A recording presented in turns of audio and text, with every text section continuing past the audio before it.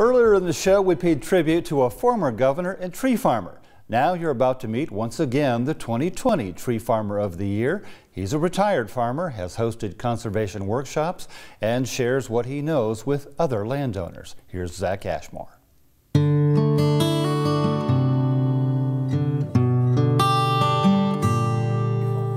Well, I originally was a livestock farmer and cattle and hogs, and but the last number of years I've set more of the pasture in trees, and actually I'm a full-time tree farmer now. David Hill's family began tree farming in 1976. Throughout that time, a slow transition from livestock to loblolly pine, overseen by David and his father, and assisted by forestry programs, have made him a success. Well, I was raised on the land, and my father was a small farmer, row crop and dairy farmer at one time, and then in the 50s I used to go with him, and he'd cut a big oak log and carry it to the sawmill to get lumber, and then later on our extension, our 4-H club extension, had a tree planter, and I was about 14 or so. That was in probably 1959 or so, and then he took some 4-H clubbers out and we planted trees. And so that was kind of my first taste of planting pine trees, and I reckon it just hung with me. It was his dedication to proper forest management that's made him this year's Mississippi Tree Farmer of the Year. Most of his family's former pasture and farmland now holds acres of beautiful, well-managed pine woods. If you held on to the land, you had to make it produce. Since physically I got down and wasn't able to run cattle anymore, the trees were the next viable option. You know, used to, trees were just something that grew in the woods. Now you manage trees similar to what you would manage another crop, and that's certainly so with this tree farm. Well, I began working with his father in 1984. Helping Mr. Hill is Robbie Howell, consulting forester whose relationship with the Hill family goes back to the beginning of their journey transitioning to tree farming. He was there when David's father, the late Mr. Maurice Hill, along with his son, needed advice on getting started. Well, David is he's easygoing.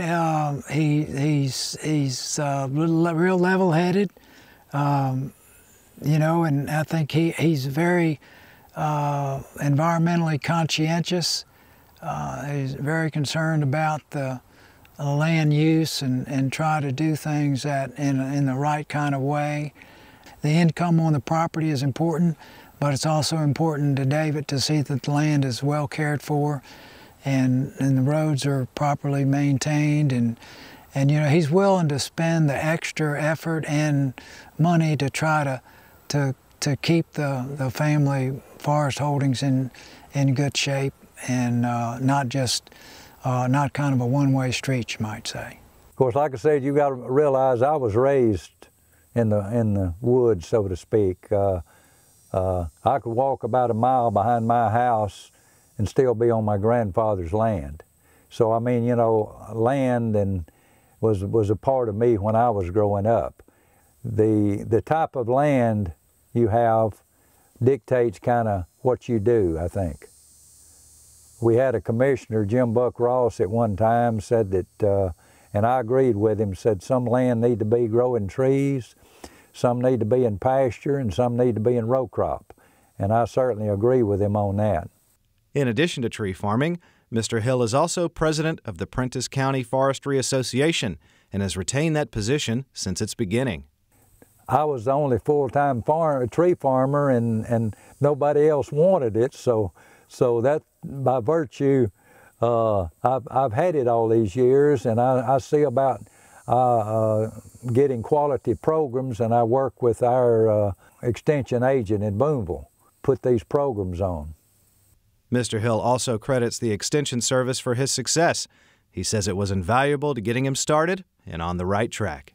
I've been to different little seminars in Corinth and New Albany, and down at the North Mississippi Experiment Station, I I attended a 7-week course by satellite from Clemson. So to learn, you need to take advantage of a lot of these courses that Extension can offer. But there's a lot of different programs like how to thin your pines or how to do your taxes, you know, with timber taxes and stuff. So there's a whole big list of Extension programs that can be taken. The fact that we have a vehicle that will allow you to give some accolades to people who are doing a good job. I know it means a lot to David. It would have to his dad. And I think that that's a good thing that the forest community likes to recognize. And, you know, it is the landowner is the one who's out here exercising his will, you might say, over the property during his lifetime. And I think that if they, you know, are thinking that they have a little obligation that goes beyond their self, I think that's good. All in all, the story of David Hill is that of a devoted farmer who made a prudent decision and followed through using proper techniques learned through experience and expert advice. He's overcome hardship, handicap, and a changing world, but in the end, his sound choices have ensured success.